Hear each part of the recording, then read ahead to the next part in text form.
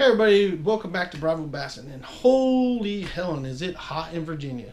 So the past couple weeks we've had tons of rain, and now it's quit raining, and now it's hot and humid and just utterly ridiculous. I went out and tried to fish yesterday, almost ended up with heat exhaustion, almost passed out, barely made it home. I literally came in the house, dropped my tackle box, my rods and reels right in the middle of the floor, peeled off all my clothes, grabbed a bottle of water, my son grabbed it for me, gave it to me, and crawled naked to the shower and crawled in there and turned on the cold water and laid there drinking a bottle of water, trying to cool myself down, and ended up having to lay down for a couple hours. So while you guys are out there fishing, make sure you're hydrating really well. Be really careful about it because it can sneak up on you. That heat exhaustion, heat stroke, sneak up on you real fast, and you'll be out before you know it. And I've actually had a couple issues this year, and it has a lot to do with my medical issues. And so I have to be really careful about the times when I'm out and when I'm fishing and stuff. So I try to fish really early in the morning or really late in the evening. And it was like 4:30, 5 o'clock when I first went out to try to fish. And I didn't make it 45 minutes. I mean, it was that bad. And it's still that bad. And the reason why I'm sweating is because I just shot another video about MEP spinners. So check that video out because it's actually pretty cool. But I had to go out and catch a fish because I wanted to show you that those MEP spinners that I'm talking about actually catch bass. So I ran down to my little pond behind my house for about 20 minutes, cast it around, caught a bass so I could shoot it for that video, and I was dying. I mean, I actually had a bottle of water with me and guzzled it up, and I was like out there just about 20 minutes, man, and it was just ridiculous. So I'm trying to cool off in my house, got the ceiling fan going in there, and I'm actually shooting this video in my Star Wars room, and that's probably going to be for story time. I'll tell you about how I ended up getting into all this and having all the Star Wars stuff. Actually, probably be a pretty cool story, but it doesn't have nothing to do with fishing. But pretty cool story. I've done some pretty cool stuff when it comes to Star Wars and the Star Wars universe. And if you guys are into Star Wars, hey man, throw a message down there and tell me what you do if you're into it, and I'll actually hook you up and show you guys some really cool stuff that I've done. Pretty neat. But on with that, today we're going to talk about top water lures, and I'm going to show you the top water lures that I like and the top water lures I like to fish. So I'm going to show you my box first and let you guys see what I have in there, and then I'm going to talk about each lure. So let me let you guys check out my box. Okay everybody, so this is my top water box and all the top waters that I like to throw. I just wanted to show you the whole box so you can see the different lures that I have in there. I love throwing all these, and all these catch me some fish. And we're going to talk about each one individually and tell you what I think about them and how much I like them, and kind of how you fish them, and we'll just go from there. Alright, so that was my box, and you can see what I fish. And now we're going to talk about each individual lure that I like to fish, and my favorites out of this box. So the first thing I want to talk about, and for those of you guys that fish top water, I'm sure you already have these in your box, and for those of you guys that don't fish a lot in top water, you need to get some of this stuff in your box because top water bite's amazing. I mean, it's just freaking amazing. Honestly, it's my favorite bite in the world, and I throw top water religiously. I have a top water tied on every day. I cast it every day. I throw it in the mornings. I'll throw it in the afternoons. I'll throw it in the evenings because I love top water bites. And in the mornings and evenings the best, but you can still get top water in the afternoon. So it doesn't ever hurt to have a top water ready to chuck. And if you watch a lot of these other fishing guys, they'll tell you the same thing. So the first thing I want to talk about is frogs. Now, I have frogs, and I caught one of my Virginia State citations this year on this frog right here. This black frog, it's a lunker hunt, and this one's a lunker hunt. And I caught a monster 6.5 pounder that was almost 25 inches long. The fish was so long that, when I ended up having it mounted, but when I had it mounted, the taxidermist was even said that, that fish in the fall or the spring was probably 10 pounds. And if you go check out my video where I go pick up my PB bass, you can see a video of her and see how big that fish was, and you'll understand what I'm talking about. But that fish crushed this black one. I mean, just crushed this black one. It was an overcast day. I pitched this up near a little island at this pond, and it just hammered. I literally threw it out there. It landed. I let it settle in the water. I twitched it twice, and that thing just exploded on it. So with that being said, the way you fish these things is what I like to do. I like to throw it out there, let it settle, let those ripples kind of settle out, and then I'll give it a couple twitches, let it sit, give it a couple twitches, let it sit, give it a couple twitches, let it sit, and then sometimes I'll swim it a little bit further, then let it stop. I always do a pop pop pause, or a pop pop pop pop pause, or a pop pause, and kind of just make it do little different things and stuff. And that motion usually will get the fish to strike, and when they hit it, man, they just pummel it. The other thing I like to do with these, and I learned this through watching some of the other guys' channels, is I started trimming up the legs a little bit, because these legs will come pretty long, and I usually trim about a ½ inch to an inch off, make them about this long. And the reason why they do that, and the reason why I do it, is because a lot of times the bass will come up and they'll strike the legs and they won't get to the lure. If you trim it up a little bit, you still get the leg action, but they'll get a hold of it. When they grab a hold of that and that squishes down, boy, you're on it. You're on it like Donkey Kong. Now let's talk colors. I fish 2 colors right now primarily. I'm probably going to pick up a few others in the future, but I fish black with a little yellow on it, and then I fish this green one. He has chartreuse belly, and then he's got like a green and a darker green in the spots. This actually is what the frogs look like in the ponds that I fish and the lakes that I fish around here. So it's a great match the hatch frog, and it catches fish. This is also like the medium size. They have one that's a little bit smaller, then they have a little bit bigger one, then they have a real big one. And this is kind of like the in-between. I really enjoy throwing this size. I mean, it's a really good size. It catches good fish. And just great lures. And if you don't have any frogs in your box, you should at least get a frog. And if you're just going to buy one, you didn't want to buy more than one, I would probably most likely recommend either this black one or this color. Either one of those would go. The reason why I would probably go more with the black is because you can fish that in clear water, muddy water, overcast days, and it gives that shadowy profile, and they'll hit it. Because they basically, you got to think, the bass is looking at the belly. He's looking at the bottom side of the frog because he's looking up. So that's what he's looking at. And this gives a good profile, and it's probably a good all-around one. And I've caught bass on this black one, whether it's sunny or it's cloudy out. So you can't go wrong. I've actually caught them on both, so you really can't go wrong. Other color, again, is kind of a white one, maybe. That's probably what I'm going to pick up next, something like that. But great colors. If you're only going to have 2, then these were the 2 that I'd have. So let's move on and talk about the next ones I like to fish. So any of you guys fish spooks or anything type like a spook, my next favorite one that I love to fish, and this I got in my mystery tackle box that came a couple months ago, and I love this thing. This is a Lucky Craft topwater. It's like a spook. You fish it like a spook. You jerk it along. It does this snaky swimming action like that. You just kind of get in a rhythm. And when you throw it out there, you can just cast it a little ways out and kind of figure out the rhythm real quick, and then chuck it out there. This thing will cast a mile. It's got super sharp hooks. It's got a really great rattle in it, and this is just an amazing, amazing lure. It's black with yellow spots, if you can't see that really well. And just this thing will crush fish. The first time I got it, the first time I got to go out and fish it, I just took this lure, and that's all I fished. And I was hammering bass. Boom, boom, boom. Just crushing bass. It was an evening bite, and it was amazing. Now, a funny story about this thing is I went fishing the next day, and I actually lost this lure. I got it hung up on a log. I was bank fishing, and I broke it off, and I didn't think I was going to be able to get it back. And about a half hour later, a kayaker came paddling down to where I was at and asked me how the fishing was.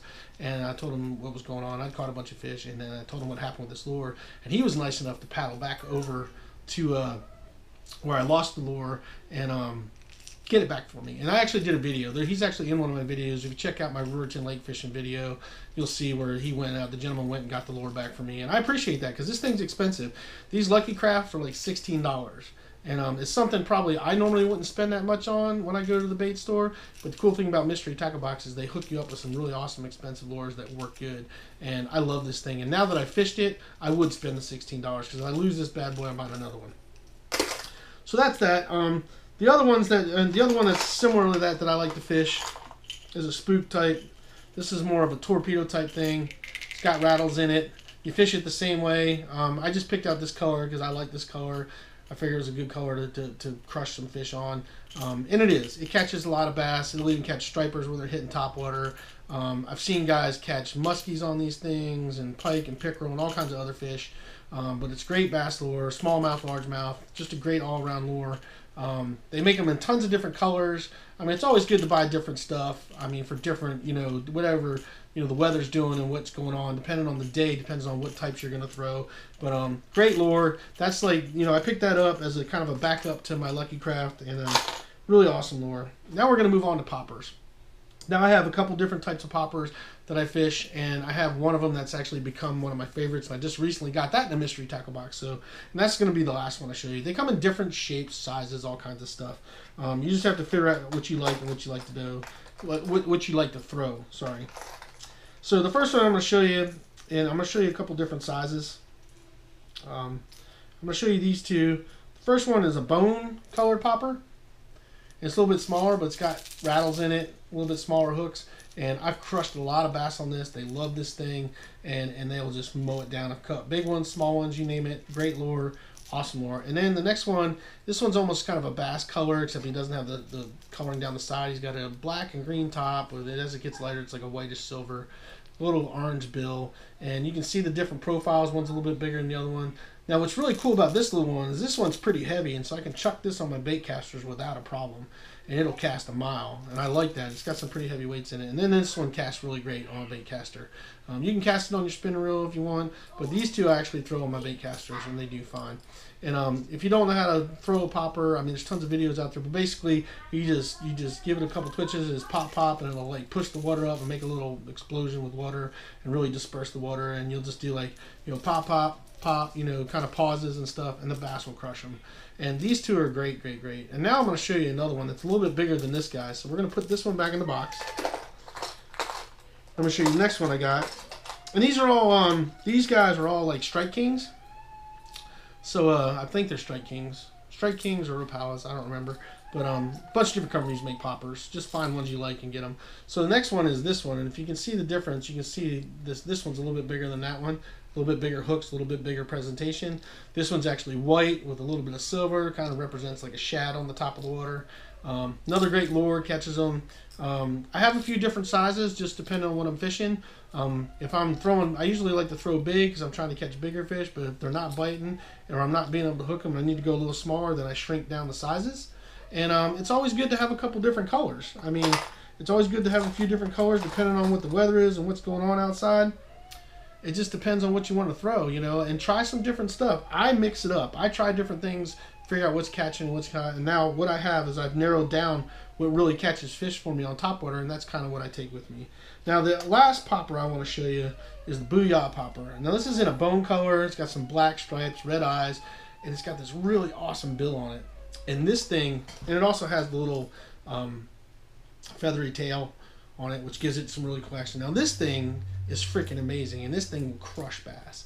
This thing, you can fish like a popper, or you can fish like a crankbait. And when this thing is cranked through the water, it really has a great action, swimming action like that. And what I like to do is I like to pop it and then make it swim a little bit. So I'll give it a pop, and then I'll do a double pop, and then that'll pull it under the water. And then sometimes I'll do a pop and then a double pop when it goes down. Then I'll crank it a little bit and then let it come back up. And that action, the bass will just crush it. I mean, they just pulverize this thing. I mean, I've had this thing blown out of the water. It's an amazing lure.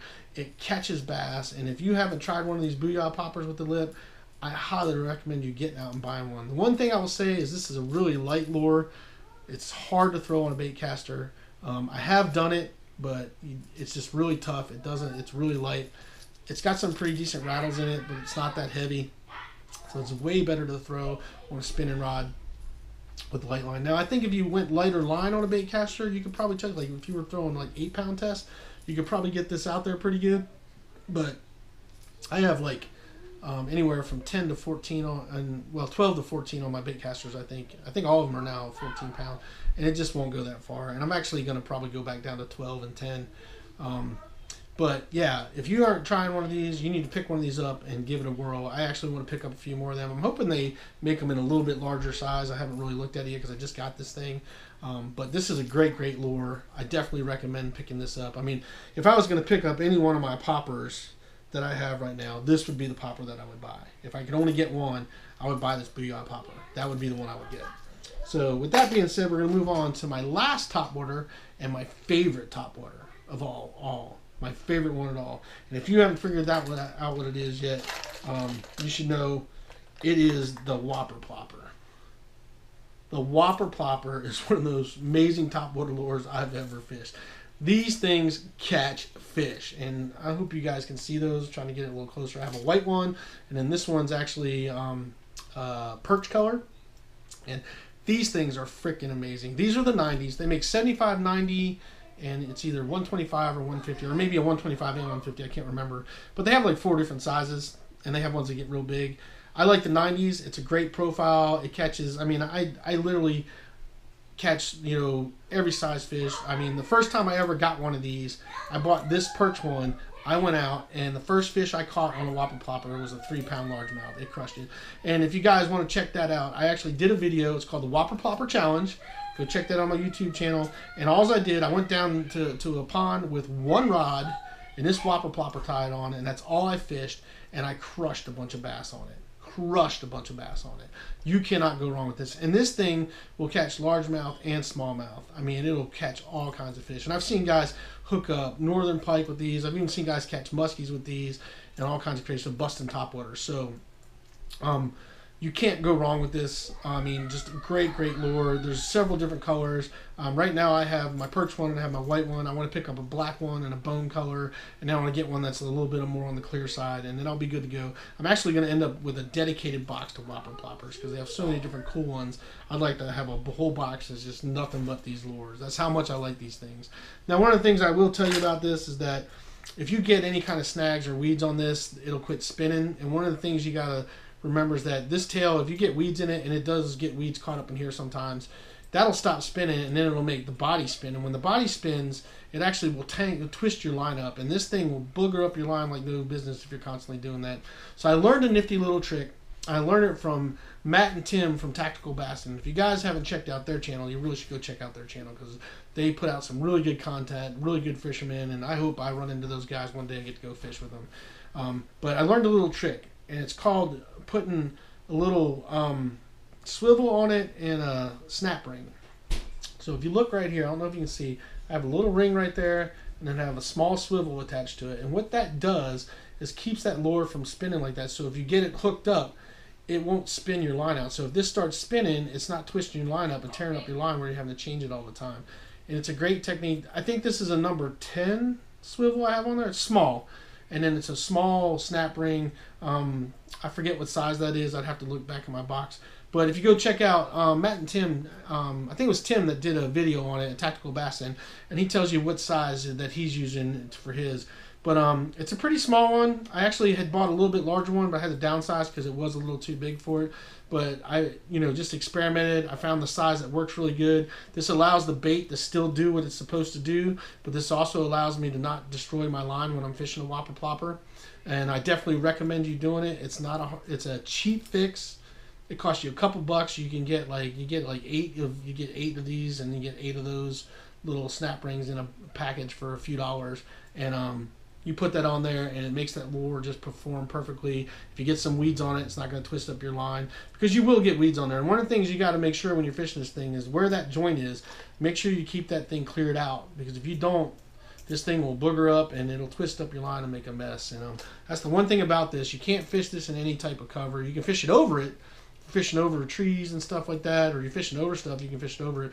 But there's a bunch of junk on the water. You definitely want to try to avoid that so this lure works, because it'll quit spinning. This will quit spinning, and that's what this is supposed to do. This little thing is supposed to spin around, and it goes plop, plop, plop, plop, plop, plop, plop. It makes this really awesome sound.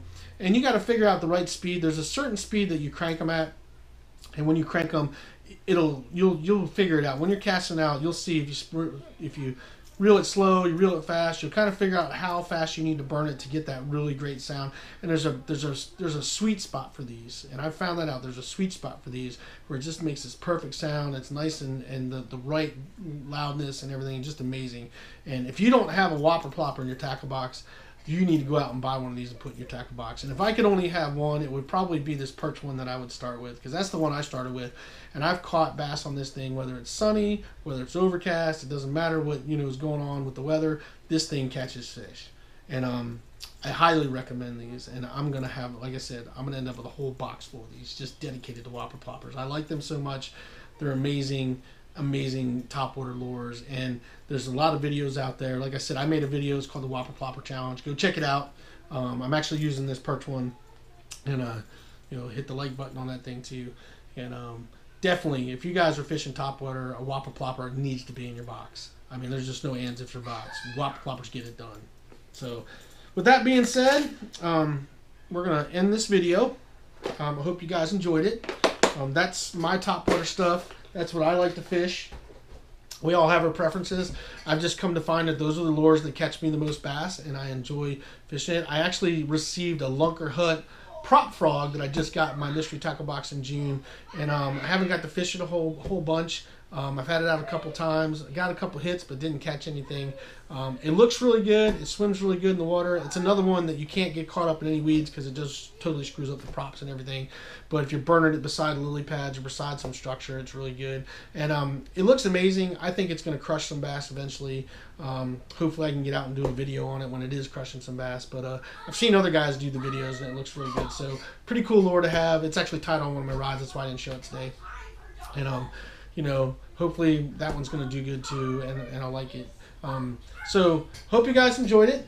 Do me a favor, hit that subscribe button down there, hit that thumbs up like button, and hit that little ding dong button over there in the corner that gives you my notifications. I'm putting up videos every Monday and Wednesday now, and I'm trying to put up as best content I can. If you guys have got any questions, comments, suggestions, leave them in the link down below. I'm always up for learning stuff, hearing new things. If you guys live anywhere near the Charlottesville, Richmond area, hit me up, man. We'll go fishing. I love to fish with other guys. I love learning new things from other guys and learning stuff that I didn't know to fish. That's how I learned about the whopper plopper, was other guys fishing it, and they're like, man, you need to try this.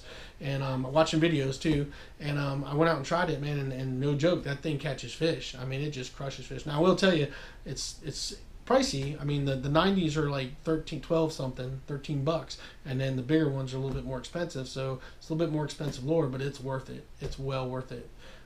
Definitely get one. So anyway, appreciate you guys watching, and do yourself a favor, get out there, get your lines wet, catch some fish.